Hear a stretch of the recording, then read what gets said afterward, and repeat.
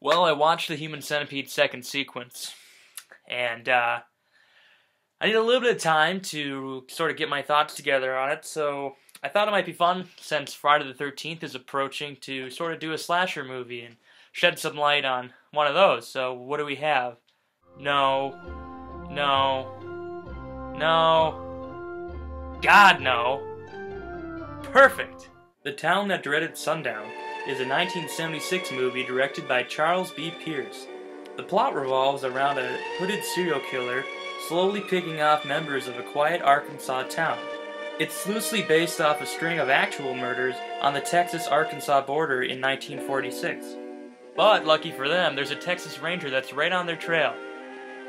But that doesn't sound too promising, since right on the poster it says, "In 1946, this man killed 5 people. Today he still lurks the streets." Well, let's hope the Texas Ranger wounded him. What I really dig about this movie is the small-town atmosphere that it builds. Right away there's shots of busy street corners, a car dealership, and a happy wedding. Seeing this peaceful, quiet town thrown into such chaos and fear is just wonderful.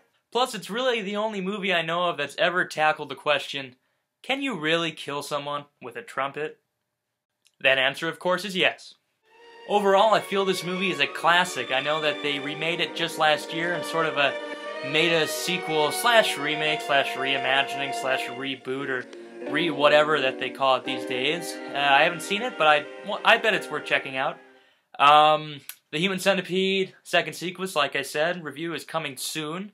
I just kind of got to work out the kinks in it and think about what I can show or shouldn't show, or should I just show everything.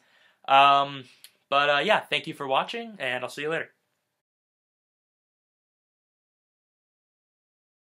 He wore a white hood and was known only as the Phantom Killer.